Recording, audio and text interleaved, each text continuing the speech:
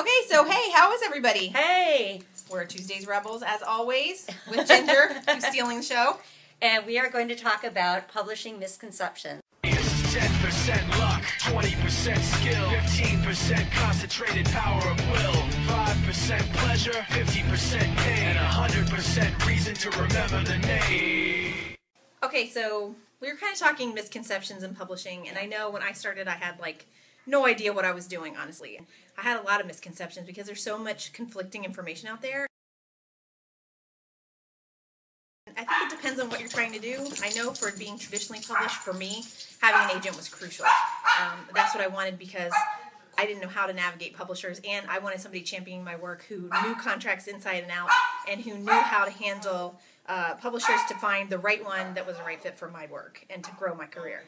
Right, and even to approach traditional publishers, most of them won't even accept submissions that aren't agented. They just have so much work already that they can't just weed through all the submissions out there. So they kind of count on the agents to pre-vet and to say, this is the stuff that's really wonderful, this is what you should pay attention to, and to do a little preliminary marketing in knowing the pitch and the market and the people for it and the audience.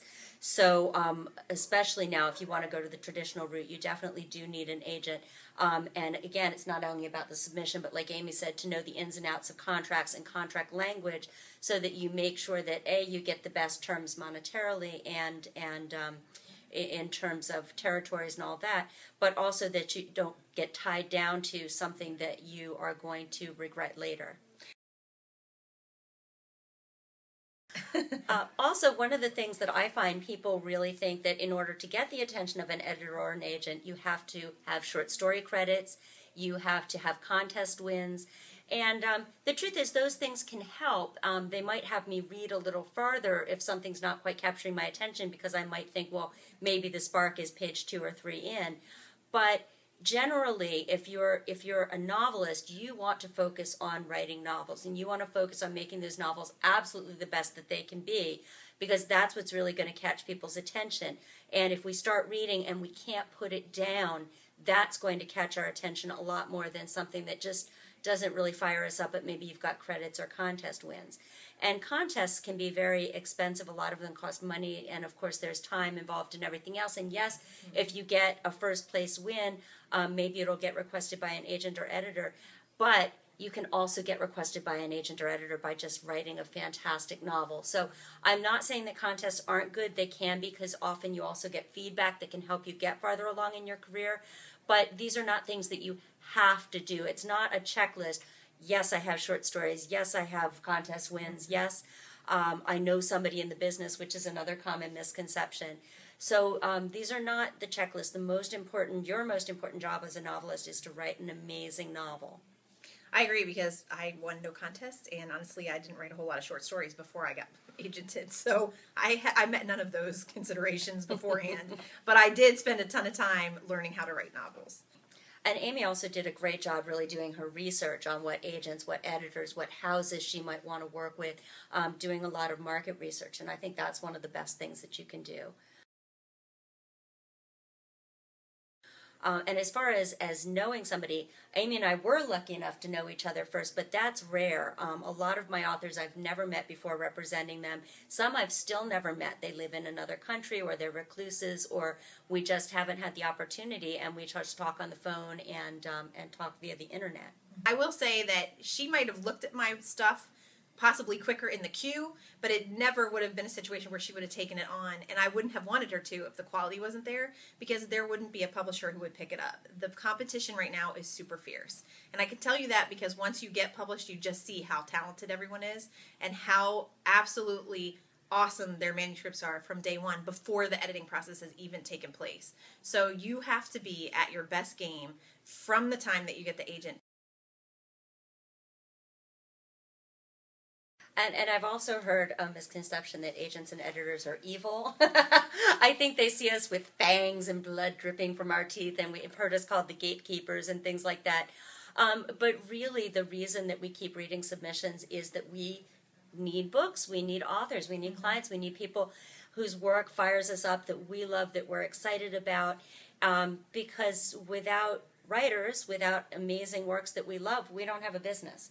So we want to say yes, but we just know what it takes, not just for us to love something, but for the editor, if for an agent to take it on, we need to know that the editor's going to love it and the marketing team's going to love it and that ultimately the audience is going to love it. Because the biggest seller of books is still word of mouth. It's still grassroots. You can get great reviews and contests and everything else, but if people aren't telling other people, you've got to read this book, then it's not going to catch on. And I think sometimes, the misconception is that, you have to be lucky. Somehow you have to be lucky or hit the trend right on the nose or whatever. And there may be just like a sliver of that's true, that sometimes if you hit a trend just when it's starting out, it helps propel your novel to where maybe more than one agent wants it or more than one publisher. But quite honestly, the quality has to be there. And again, we want to say yes. So it's not about that. It's just about finding something that's going to have legs and that's going to be successful, because when we take a client on, we're not generally looking at them just for that one book.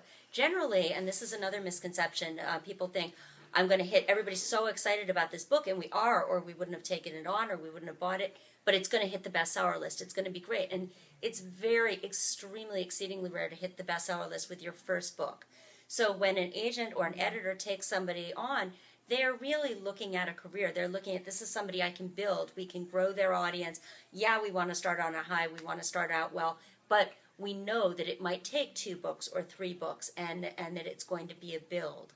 So that's really what we're looking at when we're looking at somebody. So it's really an investment, because we know that probably we're not going to make a fortune on that first book. It's an investment in that author's success and career and really growing them.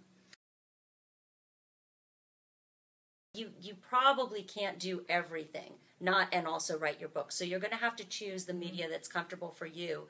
And then start reaching out to people, start following other people in the industry, start following the trade magazines. Basically follow everybody you can so that you can learn as much as you can, but also because some people will follow you back. And try and be witty or engaging and share interesting things maybe from your research, but don't just make it all me, me, me, my book, my book, my book. Absolutely. I think, speaking from just an author's point of view, the people that hit me with the direct messages about their book and about hyping their book and where their website is and how I can buy it are the people that I don't look at again. Doesn't mean that I won't tweet people when they have cover reveals or when something's going on or read their books because I'm interested, but if you're hitting me over the head, it makes me not want to see it. Yeah, and there's an important thing now, which is really social cred, which means that it doesn't mean as much for you to plug your book as for other people to plug your book. Reviewers or other writers or readers or other people that can say from a more neutral standpoint, this is something you're going to want to pay attention to because it's amazing. And so the more that you can network and reach out to other people and do things for them and they do things for you, and again, it's a network, that is really the best way to promote.